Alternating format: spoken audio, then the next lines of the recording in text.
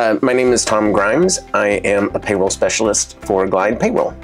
I'm originally from Owensboro, Kentucky, and born and raised.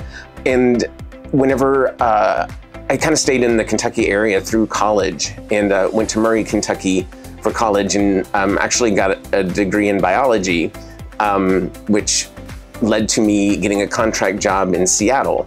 And so whenever I got out of college, I moved out to Seattle, and it was a contract job. I wasn't supposed to stay, but I already had fallen in love with the city because I had visited the year before. And so I just thought, if this is, once the contract ended, I just thought, well, I think I'm just gonna stay. And because I was already kind of living out there, and I knew that I didn't wanna stay in Kentucky for the rest of my life. I wanted to go somewhere else. So,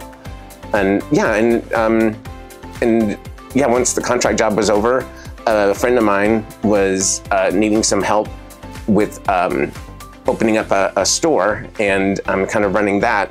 And I was looking at that as just being kind of like transient, but then we got along really well. And that's how I got into the HR piece of it, because I was doing management of staff and stuff there. So so it kind of worked out that way. And then I got into staffing whenever I moved to San Francisco, and kind of been in HR ever since.